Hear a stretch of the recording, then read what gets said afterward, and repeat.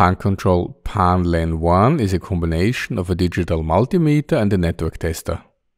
In the lower part, there is a digital multimeter with auto range function, with max hold and data hold function for AC and DC voltage up to 600 volt, with acoustic continuity test.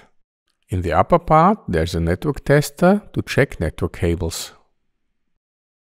On the upper side, there are two sockets for network cables for outgoing signal and incoming signal. To test a network cable, both plugs are connected to the sockets of the device. The upper row of LEDs shows the outgoing signal. The lower row of LEDs shows the signal which returns through the cable. Like this, the most common faults of network cables can be detected, such as miswiring, split pairs and short circuit.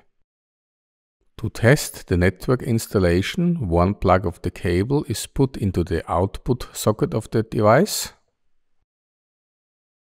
On the other side, the receiver shows the order in which the signal arrives through the individual cables.